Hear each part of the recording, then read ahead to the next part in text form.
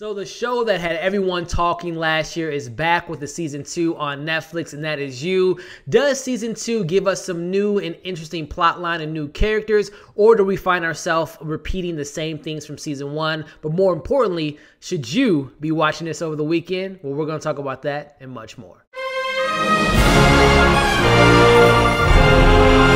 You Season 2. To escape Candace and his ghost from his past in New York City, Joe changes his name and moves to Los Angeles, vowing to start fresh and change his ways. But then he meets Love, his charming new co-worker.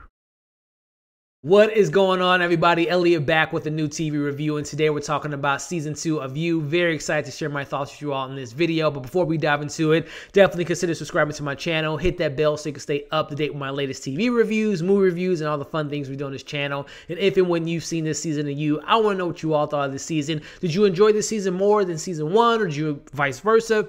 Are you looking forward to seeing a potential season 3? And if so, let me know what your theories are, and let me know some of your favorite characters from this latest season of You. Let me know in the comments below, and let's have some fun discussions down there. So very similar format to what I did on my Witch review last week. I'm going to spend the first half of this video kind of talking about just my general thoughts of the show. No spoilers for those that haven't seen this season thus far, but just giving you my thoughts, let you know if it's worth checking out. But then those that have binged all 10 episodes like I have, I'm going to spend the last half of this video kind of talking about more in depth my pros, my cons, talking about the spoilers of the show. So definitely for those that didn't watch the show, once you've seen it, watch the second half where you can join the discussion of all those spoilers. So let's jump into my non-spoiler portion of this video. So first and foremost, I was a fan of season 1. There were some things I didn't really like about it, and particularly the relationship between Beck and Joe. Not the toxic relationship, just I didn't think the chemistry was all that great between the two characters. I didn't think the performances were off. I just didn't think they had the best chemistry. So there were definitely elements that I liked about season 1, and there's some things I didn't like, but I was very intrigued about going into this new season 1. I'm just like, okay, what can they do differently? You know, I'm a fan of Dexter, and this definitely has some Dexter flavor with a different twist to it, because I think, you know, it's not to justify one's better than the other, but Dexter was a, you know, police officer taking out criminals, and Joe, not so much. He's taking out people that he's thinking he's doing right, but he's killing good people at the same time at times and accidentally doing it. So there's definitely a moral compass that's a little off-putting for Joe's character.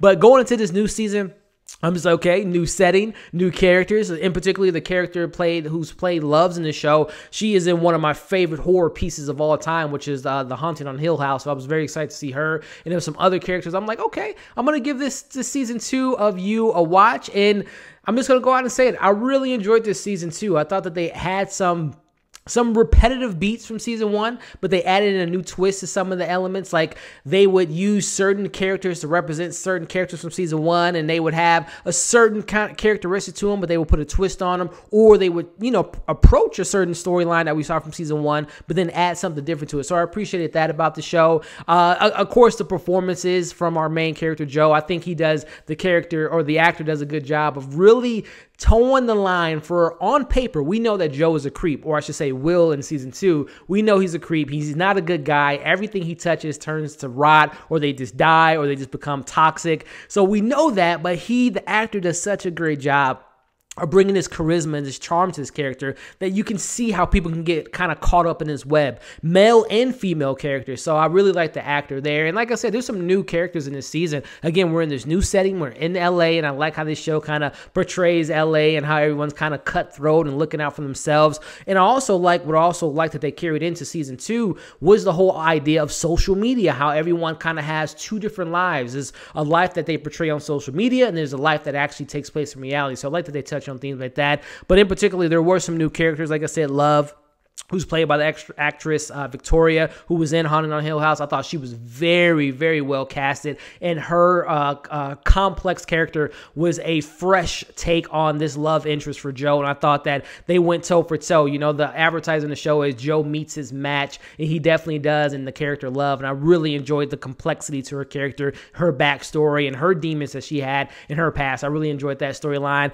And also Ellie. I thought Ellie, at first she was a little annoying. It's a teenager character who's a neighbor of Joe when he moves to LA in this apartment complex, and she lives with her sister Delilah, and I like their dynamic. But in particular, I really enjoyed Ellie. I thought, even though she was annoying at times, but it was just the character, kind of the character she was playing, but I thought that she had a little bit more to her than you initially thought from the beginning of the season. So characters were pretty rich. I enjoyed the supporting characters a lot more than I did in season 1. I thought that Love's group of friends were pretty interesting and wasn't as annoying as Beck's character from season 1, her friends.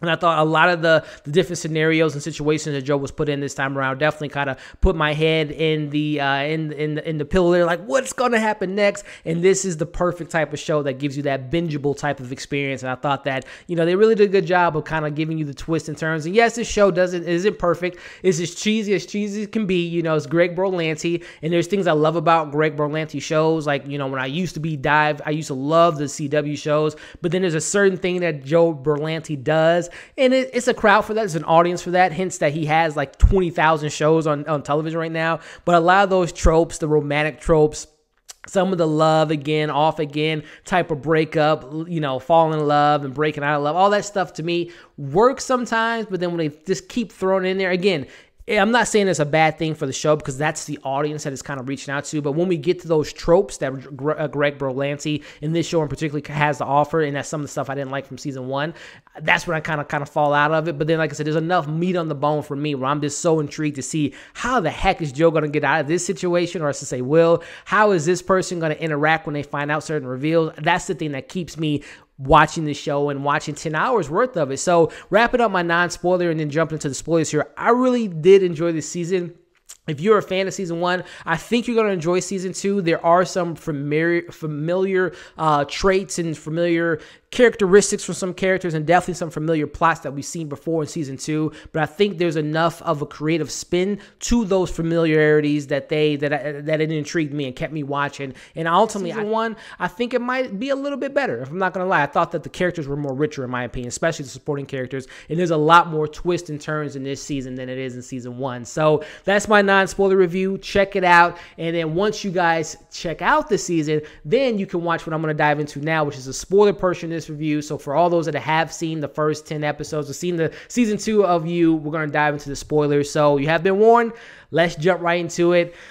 That ending, right? So we find out that Love, again, who I thought was a fascinating character. I really enjoyed the twists and turns, and I love how this season really gave Joe, they surrounded him around damaged people. We found out more about Joe's past, which at first I was just kind of like, if you all, I reviewed season 3 of 13 Reasons Why, which I hated. And the reason I really didn't like this, and this is something I don't like in movies in general, is when they give you a villainous character or a character that has a really dark past and does terrible things in the present, and then they give you a reason why they're bad. I was kind of in that boat for a little bit with Joe when they gave us his mom and his backstory, and we found out that he killed his dad and shot him in the chest and all that. At first, I'm like, really? You guys are going to make him seem like a good guy and giving him reasons why he's killing people, thinking he's doing good. But then I thought that by the end of the season, that whole backstory kind of made sense and kind of, didn't put what I thought 13 Reasons did was they just made Bryce seem like a good guy. Like, oh, the reason he's doing this is because of his dad. And that didn't work for me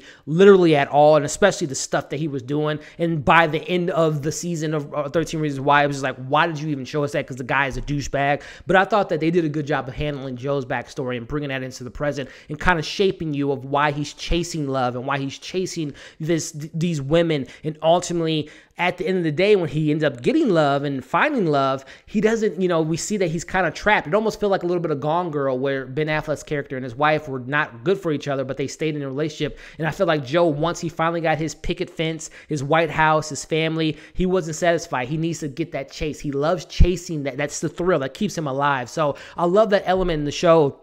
So, that twist, right? That we find out that Love killed, 40's a first love. I thought that was very interesting. We find out, which I don't know how the Delilah thing was a little bit off-putting for me. Like, the tone switched so drastically from the entire season when we're, like, finding the murder mystery, who killed Delilah, and the whole acid thing. It was funny, but I just thought it was so totally different from the whole season. But I thought, going back to Delilah, I thought she was actually a pretty interesting character. And that whole subplot, again, when I had mentioned in my non-spoiler portion for those that watched that, I really thought these supporting characters were much more richer in this season than it was in season 2. The whole Delilah subplot with her Henderson's storyline. I thought that was very intriguing and how that kind of wrapped up and how they kind of pieced that together. Even though I thought that some of that stuff, I thought that the cops, that whole thing could have been experiment or investigated a little bit more. But I like how that kind of introduced Delilah and Ellie, who I thought was a really great character in this season. Also, the stuff that we got with, Joe again in his past, the stuff with, 40 and his family, which 40 was kind of 50-50 for me in this season. The character was playing multiple characters, to be honest with you. He played, the douchebag brother at first, the rich kind of privileged character. Then we learned a little bit more about him. Then, him and Joe became a little bit closer, and then he wanted to ultimately take out Joe. So he had a lot to work with. So I'm going to give that character 40 a lot of credit because, again, he was someone very similar to Ellie where they could have been very one note, but they ended up being a little bit more richer and had a little bit more depth to their character. And I'm very surprised by how much I ended up enjoying that character like I did with Ellie. Also, kind of going into some other supporting characters, we find out more about Candace, which I think Candace's storyline worked on some elements for me, but other times it didn't. Like, I like that she came back into the scenario and we saw what happened to her, and that I'm thinking to myself, like, Candace, you really couldn't find anything to get him locked up or to prove your point, but they show you that scene where the police officer kind of told her, you don't have any evidence, and that was kind of sad for her. And I like how that show touches on that storyline, how, women do come out and speak to their stalkers and speak to their, their abusers, and how society kind of ignores them and pushes under the rug. So I like that element, but that stuff of Candace really worked for me. But the stuff that didn't work is when we have that lull where Candace was paid off by Love to go off and not talk to that family again, the Quinn family, and she was gone for like 3 or 4 episodes, and then when she came back, it just kind of felt a little sloppy. And ultimately, I know, yes, she was used to be like a plot device to find out the reveal of Love, but I thought that they could have explored a little bit more with Candace's backstory and kind of give her a little bit more justice, a little bit more wrap up to her character, because ultimately she just died without her truth being known, except for 40, who ultimately ended up dying as well. So again, I thought that the characters were really rich. Again, I liked her group of friends. I thought that episode 4 was probably my favorite episode of the season. This is where the show really shines. We found out in that episode, that's when Henderson dies. The cop got the headphones. Once the cop saw Joe jaywalking, we find out more about Candace. That's where she came into the season. So that to me is like what the show is all about, and that's what kind of keeps me in this show. I normally don't watch shows like this on a regular basis, and there's nothing to knock it against it, because back in the day, I used to watch very similar shows to this. I used to watch Teen Wolf. I watched all the Greg Berlanti shows, so I know what this show has to offer. But as I've gotten older, I've kind of went away from those shows. But there's something about this show that just keeps me intrigued. Again, it's like the Dexter effect. It's like, how is this person getting away with all this, and how are they going to get caught if they're going to get caught? And ultimately, we know how this season ends. Joe doesn't get caught, but he's still in his... The way I look at this overall season is he's still trapped in that cage. He's still trapped in this mindset because he gets what he's been looking for, but it's not exactly what he wants. He loves the chase. He loves the thrill of finding these broken people and trying to fix them. But now that he has that, what is it going to lead to? Which brings me to my next question as I wrap up this review here. What now for season 3? We get that last scene. We see Joe has his house now. We see Love is pregnant with their girl or baby girl, which I thought she was lying at first, but it ended up being true. And also very interesting to see if... One thing I want to know for you all, knowing now what Love was about, do you think she killed her husband who, I assume had cancer or had some type of illness? Do you think she killed him because he wasn't able to get her the family she wanted? I want to know you guys' theories on that in the comments below. But we see the season, Joe sees a girl reading a book, which I thought for like 2 seconds. Let me know this theory, or let me know you guys' thoughts on this. Is Beck really dead? Because again, Candace, he thought was dead. Again, we didn't necessarily see Beck die. She kind of, when he had the hallucinations, I think it was episode 2 with the bruises on her neck, but we didn't really see a body. So it makes me think, I was thinking for 2 seconds that was going to be Beck reading that book, which is still open to that. But I would love to know if you all think, I think that Beck is dead, but I wouldn't be surprised if they bring her back in some capacity for season 3. But it's alluding to Joe finding some new challenge, finding his neighbor.